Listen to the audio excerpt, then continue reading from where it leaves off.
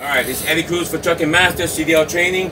Now, I'm going to explain upshifting and downshift. This is a 10 speed. Take a look at it. 10 speed. Alright, it's a 10 speed. So I'm going to explain double clutching, upshifting and downshifting. Because what most people do, they try to program themselves how to do this. I'm going to help you understand this, okay? So you're going to see me shift up and down. Alright, so I'm going to go ahead and start in first gear. I'm going to raise my RPMs to about 1,000 RPMs.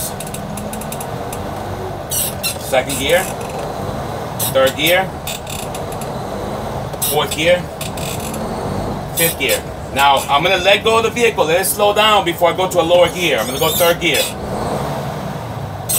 That's third gear. Slow it down. And first gear. Now I'm going to go back up. Now I'm going to explain this.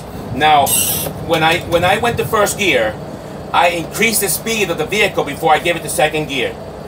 In second gear, I increased this vehicle to give it to third gear, and so on and so on.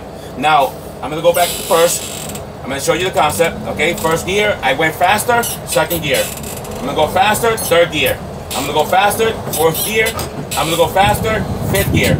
Now, I'm going to let the vehicle slow down, and then now, as the vehicle slows down, I can actually put it in a second gear, because now that matches the gear. Now if it grinds a little bit, that means the speed is too low for that gear. Go to a lower gear and it falls right into place. Alright, see, and it went to first gear because I can feel the vehicle slow down. So as I'm slowing down, but think about it, I'm reversing the process. So first gear, I go faster, second gear, I go faster, third, and so on and so on.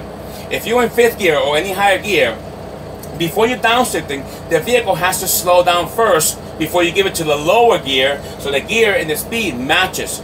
If you're slowing down and it grinds a little bit, go to a lower gear because the vehicle's too fast for that low gear. If you go to lower gear, then the vehicle grabs onto that gear and slows the vehicle down.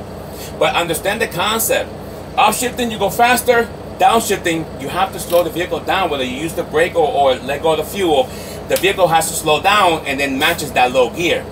That's the understanding of upshifting and downshifting. Alright, so I hope this helps you out. Okay, this is Eddie Cruz for Trucking Masters. I'll see you guys around. Comment below. Let me know if you want a video. But this is the concept of double clutching. Upshifting, go faster. Downshifting, slow the vehicle down and it'll grab it from your hand. Alright, I'll see you guys around.